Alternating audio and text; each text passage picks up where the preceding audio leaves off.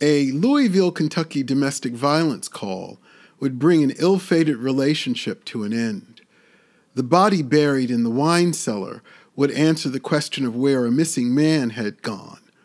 The resulting murder trial is still talked about to this day. Thank you for joining me for Graveyard Love, the murder of Jaime Carroll. On June 17, 2010, 38-year-old Jeffrey Mundt placed an urgent call to 911. He said Joseph Banis, his boyfriend, was trying to kill him with a knife. When the police arrived, they assumed the enormous house was a set of apartments and not a single dwelling, so it took them a while to find Mundt. When they finally did enter the house, they found Jeffrey Mundt locked in a bathroom. Around this same time, the police caught and arrested his boyfriend, Joseph or Joey Banis, as he tried to flee the scene. In the patrol car on the way to the police station, Joey Banis told the officers there was a body buried in the basement of Jeffrey Mundt's home. The police didn't believe Banis at first, thinking he was trying to get out of his domestic violence arrest. When he offered the name of the dead man, police began to pay attention. Searching for the victim, John or Jaime Carroll, police found two things. He had outstanding warrants, and he hadn't been heard from in months. What had started as a domestic violence call was turned over to the homicide division. In custody, Joey Banis told the police he, Mundt, and Carroll were having a threesome high on meth that Carroll had provided. When they ran out of drugs, Carroll left the house to get more. While he was gone, Banis says Jeffrey Mundt floated the idea that they should kill Carroll for his drugs and money. Banis says when Carroll got back, they resumed their threesome, but at some stage, he, Banis, took a break. Watching porn, Banis says before he knew what was happening, there was blood flying everywhere. He says he was in shock, sort of frozen in place, when he heard Mundt barking commands, ordering him to help him take the body of Mr. Carroll down to the basement. The police asked who dug the hole. Banis responded that Mundt threatened to kill him if he didn't help hide the body. One of the detectives said he didn't believe Banis at first. Due in part to Banis's extensive criminal history, Banis had 8 felony charges and had served time in prison. Another officer said he didn't believe Banis because, in his words, he was all tatted up and he had a mohawk. This disbelief soon fell away when Banis provided the police with a map of where to find the body of Jaime Carroll, buried in the old wine cellar, now used as a basement. Carroll had been buried in the basement for 7 months. After extensive digging in the area indicated by Banis, police excavated a 50-foot Rubbermaid container. They took the container to the medical examiner's office, where it was opened. The medical examiner determined that Carroll had been shot in the face and neck. He had suffered multiple stab wounds. 3 of the stab wounds were fatal. Banis also provided the police with the phone number and email address of Carroll's mother so she could be notified of his death. Jeffrey, or Jeff Mundt, reacted to the news of the body in his basement with shock and disbelief. He told the police he had no idea Carroll was there. To get a better picture of the dynamics of the police investigation, which was rapidly turning into a he said situation, it might be helpful to have a picture of the suspects as they sat in police custody. Joey Banis came from a wealthy family. His father was a prominent plastic surgeon, but he also had a long history of drug abuse. He also was a convicted felon. Jeff Mundt, on the other hand, seemed like a Boy Scout by comparison. He was the owner of a home in the historic section of Louisville, Kentucky. He had a high-paying job in IT, and he had never been arrested. Banis's criminal past and drug addiction seemed to convince the police that he was the perpetrator and Mundt the coercively controlled victim. I'll just add here that of the two, Joey Banis was the more masculine presenting of the couple, and Jeff Mundt seemed, at least to the police, to be the more passive one. All of these things added, no doubt, to the police assessment of who was the main actor, but perceptions would soon change. When the police talked to Mundt and referred to Banis as his boyfriend, Mundt told them that Banis was no longer his boyfriend, adding that he would do everything he could to help bring Banis to justice. Now the police had a full head of steam that it was Banis who was the killer, and they went back in to confront him. Even under pressure, Banis repeated the same story, though this time he added that in the struggle, Mundt pulled out a gun and shot Carroll. When police asked Banis about Jaime Carroll, Banis said as far as he knew, no one suspected Carroll was missing because he was supposed to have turned himself in on a warrant. When the police checked, they found again that Banis was telling the truth. The police were beginning to suspect that Jeff Mundt knew more than he had confessed to. Police got Mundt to agree to take a polygraph test.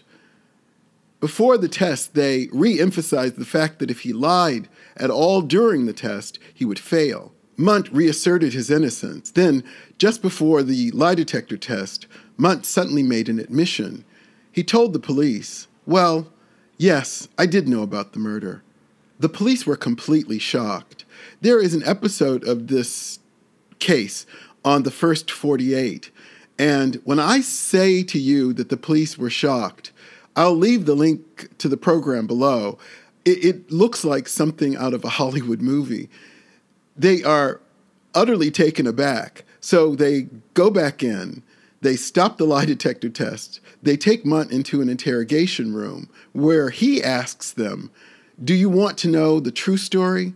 Mundt began his version of events by saying, "Joey invited this guy over. I don't remember his name. The guy was a drug dealer." Mundt tells the police the same story as Banis, except the positions are switched. In his story, it's Banis and Carroll on the bed. Banis who cuts Carroll's throat, and Banis who grabs the gun. As Mundt says, Joey shot the guy.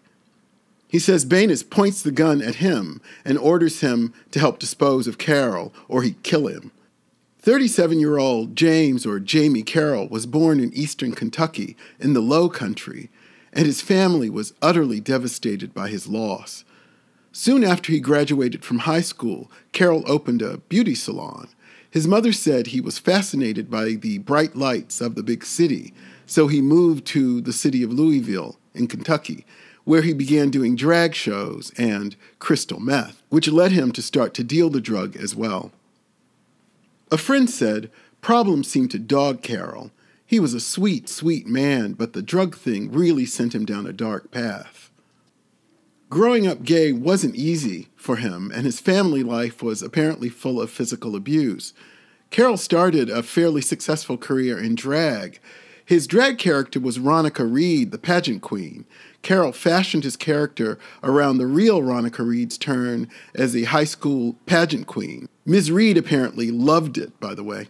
It seems that Carroll struggled financially with life in the city, which led to drug dealing.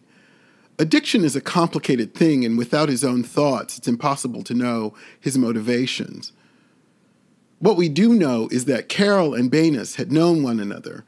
Banis told police he had met Jaime through crystal meth connections on Adam for Adam, under the username Cruising, Not Using. When Carroll's mother stopped hearing from him, she assumed that Jaime was in jail.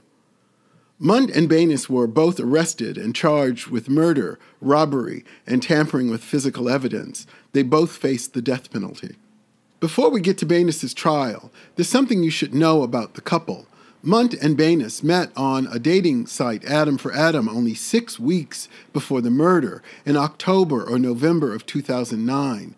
In April 2010, after the murder, the couple was arrested in Chicago after passing a wet bill to a Hyatt Regency doorman. Under arrest, the couple was found with $54,000 in counterfeit money, the date rape drug GHB, several handguns, and fake IDs. One of the handguns, a loaded Glock, was used to shoot Jaime Carroll. One of the big decisions when trying two people for the same crime is, do you try them together, or if you're trying them separately, who do you try first? Jeffrey Mundt was a professional person with no criminal record. Banis was a convicted felon. So the state decided that if they could make a deal with both defendants to testify against one another, they would try Banis first. On February 26, 2013, the trial of Joey Banis began. The prosecution told the jury that both defendants were guilty. They drove this point home by telling the jury in detail the actions the two took to conceal Carroll's body. Banis and Mundt take the remaining meth and whatever money they can find on Mr. Carroll, and they carry out the rest of their plan. First, they clean up the blood, and there's a lot of it. Next, they go to a hardware store and buy a 50-gallon Rubbermaid container and some rubber foam. Now, when they get back, rigor mortis is starting to set in on Jaime Carroll, so they can't just put him in the container. They have to take a sledgehammer. They have to break his knees to wedge him inside. The prosecuting attorney continued. Next, they take the lime, and they pour it all over Jaime's body. Then they take the foam sealant and seal it. And finally, they take duct tape and they wrap it around the container, all to conceal the smell of Jaime's corpse. They take hours digging a hole 5 feet deep and 5 feet wide, and they take the container and they stick it in the hole, and they fill it up with dirt, and they walk away. When it was their turn, Banis's defense told the jury the reason for the murder was that Mundt was a spurned lover who killed Jaime Carroll and blamed the murder on their client. Banis's defense accused the police of focusing solely on Banis. On the stand, the lead detective told the jury he believed Jeffrey Mundt was telling the truth. The detective explained that Mundt seemed genuinely surprised at the news of the murder. He was emotional and was cooperative throughout. Jeffrey Mundt took the stand wearing a suit and a gray tie. He told the jury that Banis had arranged to meet up with Mr. Carroll. He described Jaime Carroll as someone with whom someone has sex, but no emotional relationship. In his confession, Mundt had told the police he didn't know who Jaime Carroll was other than some drug dealer that Joey knew. Questioned about his own drug use, Mundt explained, "Meth makes me intensely focused and very sexual." Mundt told the jury that they were using sex toys and playing around. Mundt says he and Carroll were on the bed and noticed Banis approaching the bed. Mundt said he was thrown off of Jaime Carroll by Banis and thrown into a table at the bedside where he hit his head. Mundt said at first he thought that Banis shoved him as part of some role play that he and Banis got into sometimes. Mundt said he hit his head pretty hard and had a hard time getting up. Then he saw the other two struggling. He said he heard Jaime Carroll scream, "No, Joey, please, no."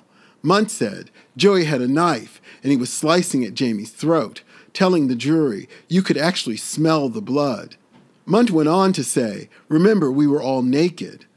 Mundt said Joey shot Jaime, then pointed the gun at him and told him to lie on the bed. Mundt said Joey gave him a choice, either help or be killed. Joey then gave Mundt GHB to calm him down, and then the two dragged Jaime Carroll's body to the basement. The prosecution mapped out for the jury the various opportunities Mundt had to raise the alarm about the murder, but did nothing.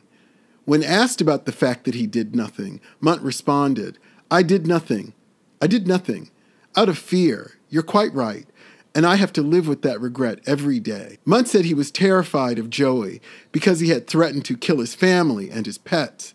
He said Joey made him go to work to avoid arousing suspicion, but Banis followed him to work, where he parked outside of his workplace to keep an eye on Mundt throughout the day. Banis's defense team focused on Mundt's lack of truthfulness due to the number of lies he'd told. Banis's lawyer questioned whether Mundt had been attacked by Banis due to lack of physical injuries and his later admission that there was no knife involved, as he had told the 911 operator. Banis's lawyer asked Mundt, even though he had ample opportunity to tell the truth, he chose not to. As if to underline the point, the attorney said to Mundt, "They treated you with kid gloves. They treated you like the victim." Mundt seemed to gather his thoughts and then said, "Well, first, I cannot agree with your supposition that I was considered a victim." The lawyer, in a tone of disbelief, said, "You don't think you were treated like a victim when you got in there?" Mundt responded, "Unlike Mr. Banis, I don't have a long history of interrogations to fall back on." Banis's lawyer, either seeing blood in the water or out of a genuine sense of anger, replied, "What? Wait, what did you just say?" What did you just say to this jury? Did I ask you a question about that? Did I ask you anything about Mr. Banis's history? No, sir, I'm sorry, said Mundt. The attorney went on. Are you saying whatever you want to say to infuriate this jury and trying to get the evidence in front of this jury about Mr. Banis in an inappropriate way? Is that what you're attempting to do? Again, Mundt apologized. I'm sorry. I thought it was relevant. I apologize. Banis's defense lawyer, Mr. Wolf, said, you will agree with me that nowhere until you actually walked up to the edge and saw the polygraph guy did you make this claim that you were afraid of Mr. Banis and had been tortured by him. Banis's attorney then read a text Mundt sent to Banis after the murder that was loving and affectionate. Then it was pointed out that after their arrest in Chicago, Mundt had put up $20,000 to bail Banis out of jail.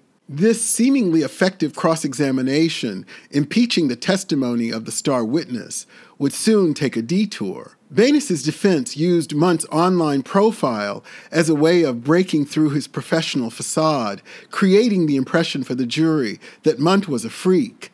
The homosexual freak part was heavily implied. Mundt's dating profile said he was into S&M, but it was the details of his BDSM involvement that seemed to transfix the Banis defense team, listing all of Mundt's kinks.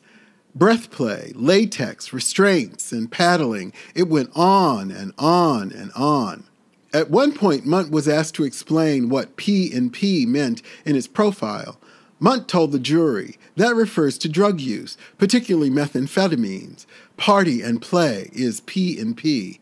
Mundt answered every question calmly, even the ones clearly meant to humiliate him. Banis's defense finished by questioning Mundt's ability to tell the truth at all. In the state's closing argument, they reminded the jury of their duty to judge the guilt of Joey Banis, not to be distracted by sensationalism. The jury returned after 24 hours of deliberating and a night of being sequestered. At 10 a.m. the next morning, the jury filed in with a verdict. They found Joey Banis guilty on 8 of the 10 counts. Murder in the first degree, robbery in the first degree, tampering with physical evidence, 3 counts of possession of a forged instrument, the counterfeit money, possession of drug paraphernalia, and possession of an illegal substance. Then it was Jeffrey Mundt's turn, and it would be a wild ride. In his book about the murder and trial, A Dark Room in Glitterball City, David Domine points out the care Mundt's defense took in seating a jury, asking questions about their views of gay people, their religious leanings, and even asking questions to gauge their political conservatism. The prosecution opened by telling the jury that Banis and Mundt killed Carroll together and continued to live together. Mundt's defense told the jury he was innocent and he didn't even do meth until he met Banis, a statement Mundt on the stand would have to acknowledge was a lie. Mundt's defense highlighted how short a time the two had known one another, dispelling the idea that they were some sort of star-crossed murderous couple. His defense told the jury that Banis and Carroll had a drug deal and that Carroll had backed out of that deal, leading Banis to kill him for his money and his drugs. The witnesses for Mundt ranged from his former co-workers, who testified to his friendliness and professionalism. Many of the witnesses testified to how terrible and violent Banis was, including a prisoner who told the jury a fairly harrowing story of how Banis had orchestrated the rape of Mundt behind bars. When it was Joey Banis's turn to take the stand, both sides worried about how he would do. Mundt's defense called him a wild card. The prosecution said Banis was an exhausting personality to deal with. Like Mundt, Banis had made a deal with the state in exchange for taking the death penalty off the table, that he would testify against Mundt. But when it became time to do so, his lawyers told the court that Banis would not be testifying against Mundt. After striking a deal with the state, Banis had filed a motion seeking to set aside that agreement. He argued that he had entered into the agreement involuntarily and as a result of undue influence and prosecutorial misconduct. The court held a hearing on the motion, and it was subsequently denied. The prosecution once again offered Banis the same deal as before, and this time he took it, and it stuck. As the state was working out the deal with Banis again behind the scenes, in the courtroom, the prosecution played parts of a 2-hour tape the couple made after the murder. In both of the tapes, you hear both Mundt and Banis talking about their troubled relationship. At one point, Banis says that he is going to kill himself because he has done something that you can never recover from, which is that he took another person's life. He doesn't name the victim of that crime. In another video, Mundt sitting on the bed, Banis is facing the camera with a gun in his hand, and he says that he's holding Mundt hostage. The defense used this admission by Banis as proof that Mundt was not guilty. In response, the prosecution told the jury that the defense hadn't played the entire tape, which included a section at the start where Banis and Mundt seemed to be rehearsing Banis's statements. Just as the prosecution was wrapping up, came word that Joey Banis would testify. At 11:02 on May 4th, Banis took the stand. Banis told the same story he had in his confession of blood flying and a struggle between Carroll and Mundt. Banis said, Mundt produced a gun and shot Carroll. After shooting him, he cut Carroll's throat. Banis says he was forced to help bury Carroll. After the murder, the couple stayed together for another 6 months. Banis testified that there were incidents of domestic violence that went both ways. He told the court about a time when he was smashed over the head with a bottle while he was sleeping. He says he assaulted Mundt in retaliation. In Banis's best moment on the stand, he replied to Mundt's defense attorney's assertion that he had framed Mundt for the murder by saying, "How do you frame someone for a murder when you bury a body in the basement of your own home and then for 6 months you engage in a relationship with the framer?" As part of his closing argument to the jury, Mundt's attorney said, "Homosexuals are the last group that it's okay to be prejudiced towards in our society today. I was amazed at the number of people in the jury questionnaire who said, 'I don't like gays.'" Then he added, "I am 46 years old, and Jeff Mundt is the first gay male I have ever hung out with. I'm ashamed it's under these circumstances. It has been my greatest privilege to defend Jeff Mundt because he is innocent." After 11 days of trial, the jury got the case, and after barely 8 hours of deliberation, they had a verdict. Jeffrey Mundt was found not guilty of murder. He was convicted of robbery and tampering with evidence. Mundt was sentenced to 5 years for tampering with evidence and 3 years for robbery to be served consecutively. Having spent 3 years in prison leading up to the trial, 1 year after the trial, Mundt walked out of prison. He served 4 years of his 8-year sentence. He was sent to a halfway house, and then he was rearrested for a parole violation, but then he was finally released.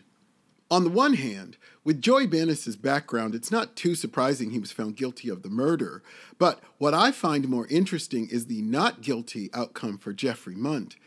Despite all of the negative character assassination involving Mundt's sex life and kinks, they didn't seem to work. His professional propriety, his composure, his ability to portray himself as a victim, not to mention the things that his defense learned from Banis's trial, all went to his acquittal on murder charges. This outcome is extremely rare in cases where couples are involved in murders, let alone gay couples involved in a murder. I'm left with a ton of questions about this case, but the one thing I know for sure is that Jaime Carroll was talented and brimming with promise, and not given nearly enough time to see those things come to fruition. As the prosecutor reminded the jury, this was not just some murder victim. He was a human being with a family who loved him. He was adored and is missed to this very day. And for me, that heartbreaking fact alone makes him worthy of our love and compassion. If you or someone you know is struggling with substance abuse, please use the link below to find help in your area. If you or anyone you know is the victim of domestic violence, please share or use the link below. Help is available to you, and you deserve to live a life free of violence of any kind. If you're interested in these sorts of queer true crime stories, please like the video and subscribe to the channel. Thank you for joining me. See you next time.